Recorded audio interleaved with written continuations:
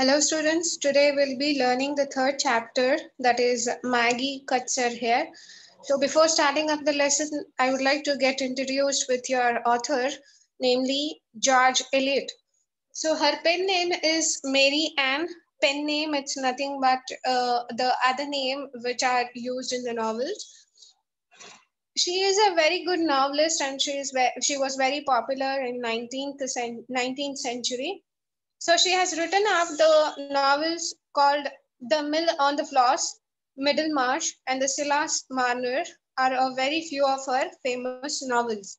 Her stories have realistic themes and strong characters. So she'll be writing up the novels mainly, which is basically based on the realistic themes and the strong characters. So this particular lesson has been taken out from a novel called as The Mill on the Floss. So this is a small extraction from the novel, that is The Mill on the Floss, which has been written by George Eliot. Then this story is from a novel, The Mill on the Floss. Mr. Tulliver is a miller. Mr. Tulliver is a miller, and the family lives at the mill side beside the river Floss. He has two children, Tom and Maggie. Maggie is often scolded because her hair is untidy. When the story which is told here begins, some of the children's uncle and aunts have just arrived to have dinner at the mill. Mill, it is nothing but the place where you get the flour after the grains are being put up to the machine. So, Mr. Tulliver is a father of Maggie. He had a mill on the river banks of the name of the river called as Floss. And he has two children. One is Tom, who is a big brother of Maggie, and Maggie herself. And Maggie is often scolded by her mother and the other fellows. The reason behind it because her hairs are very untidy. The particular situation of the story is that few of the children's aunts and uncles have just arrived to their house to have dinner at the mill itself. The mill was beside the banks of the river Floss, and very nearby they had their house too. So this was the basic picture we get from the extract from the novel, that is Mill on the Floss. The author, George Eliot. So let's go through the lesson now. So Maggie said Mr. Tulliver. Mr. Tulliver is a father of Maggie. Maggie is telling to her father, calling her to her side and whispering in her ear, "Go and tidy your hair. I told you not to come in without doing it first. You know, I did." So Tulliver has suggested already Maggie to just get tidy her hair and then to come down to see up and invite the guests of today's dinner.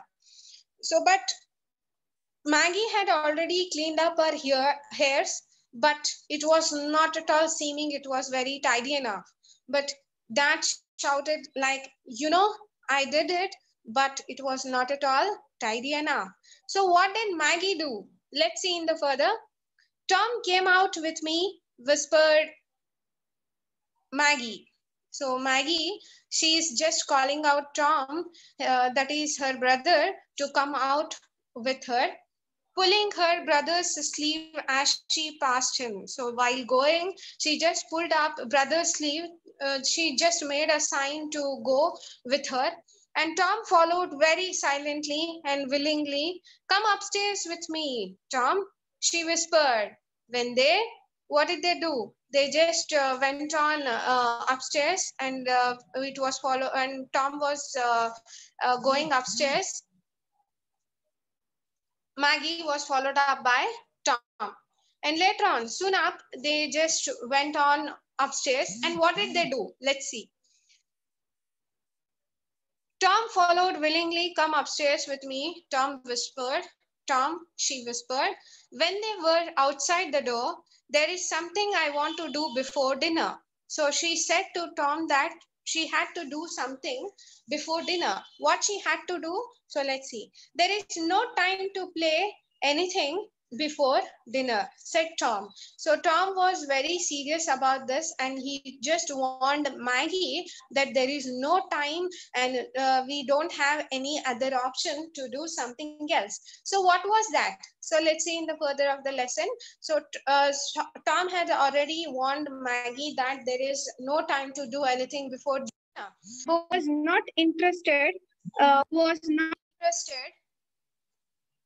now in anything but his dinner. He said, yes, there is time for this. Do come, Tom. So she just told that, please don't worry. We have a time for the thing to be done. Please follow me up. So these are the words told by Maggie to Tom. So Tom followed Maggie upstairs into her mother's room. So they went to their mother's room and saw her go at once to a drawer. So she was going near a drawer, which she took out a large pair of scissors. So there was the scissors. What did she do with the scissors? The scissors were carried away, and the drawer was, she went near the drawer. And then what has happened later? So let's see in the further of the lesson.